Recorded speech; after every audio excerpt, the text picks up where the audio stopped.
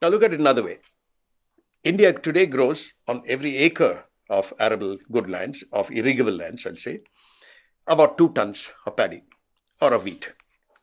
If I can bring that to 4 tons like China has today, while I halve the water from its current 4 tons per kilo of rice to 2 tons of water, 2,000 liters of water, then I have achieved it. That's factor 4 for me.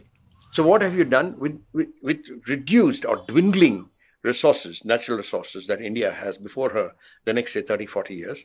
How do I bring these inputs of measure, monitor, manage, the 3 M's, while constantly looking for solutions which can halve my resource use, natural resource use?